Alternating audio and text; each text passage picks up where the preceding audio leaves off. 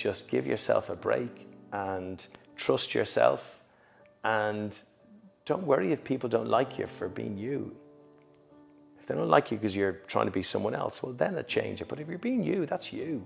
And you just have to back yourself. Now, it might mean you are an irritating bugger and you'll only have 20 friends instead of 200 friends. But that's okay as well. You know what I mean? So I think that's my advice, you know. And look, it's still hurt.